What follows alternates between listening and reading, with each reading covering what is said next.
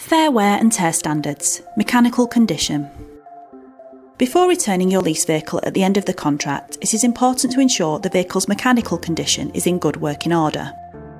Vehicles older than 3 years must meet the current MOT standards, and a valid MOT certificate must be supplied to the driver on the day of collection. The vehicle must be serviced according to the manufacturer's guidelines, and the service book must be date stamped by an authorised repairer.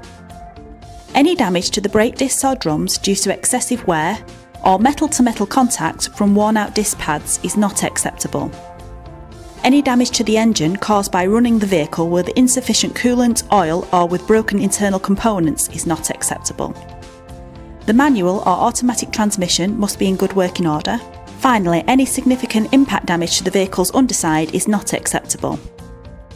To find out more about fair wear and tear guidelines, contact Nationwide Vehicle Contracts on 0345 811 9595 or visit nationwidevehiclecontracts.co.uk.